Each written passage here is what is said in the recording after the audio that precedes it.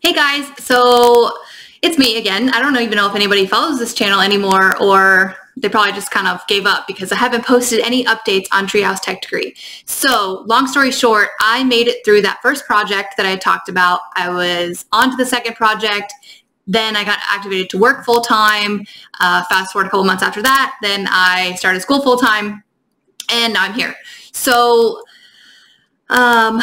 even working full-time, I found that Treehouse Techdegree was a little bit too much to maintain. Obviously, it could be really easy for somebody else, but for me, that first project was, they gave you so much to do. So, or in a sense, they gave you so much to work with. So they basically gave you like the outline of the code, and then you just personalized it and you made it yours. You added things, you took away things, things like that.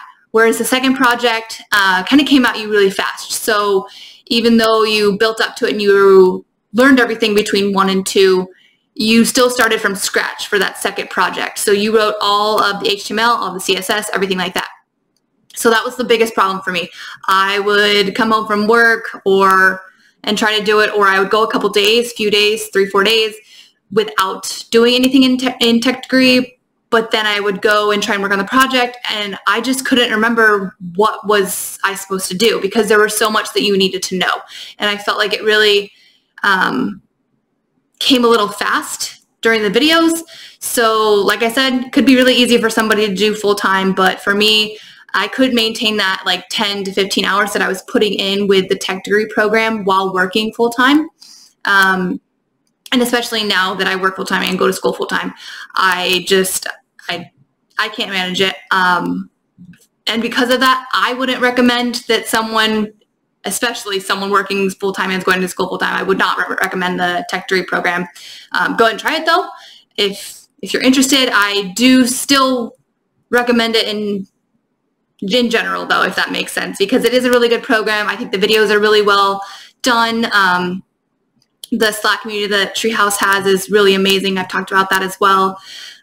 But just for the price, that $199 price tag, I couldn't hang on. So I stopped coding for a few months, and I've missed it. And I've been wanting to get back ever since, but I didn't want to go back to Techdegree because I just don't have the time. So I asked around on some Facebook groups and everything like that. Someone recommended Codecademy, and I've been doing that for a few days.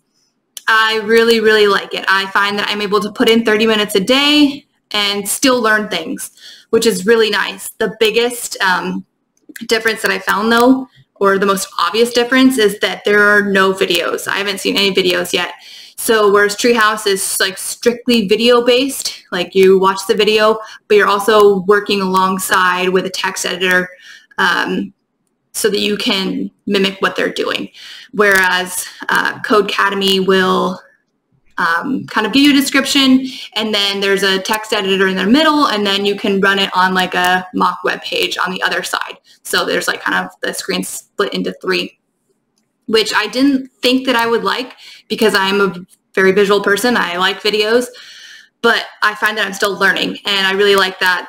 And it's nice that it can be done in smaller increments. So I am planning on going through with this Codecademy thing, just because that's what I have time for. So from now on, I think that these reviews, hopefully I'll keep up with them, will be on the Codecademy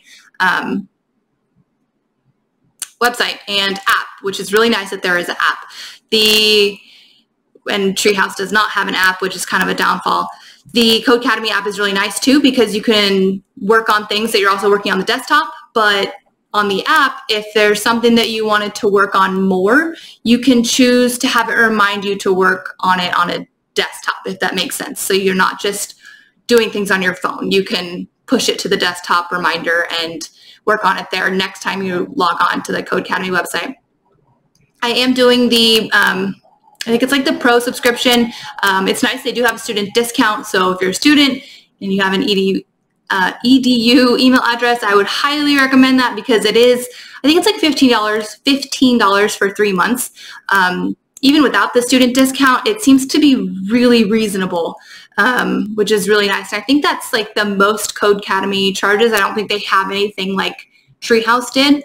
So yeah, if you guys have any questions, about Treehouse Techdegree. Like I said, I made it to that first project. I think there's 8 total, so I would only really know anything from that first, maybe second project, like what it entails or anything like that. Let me know.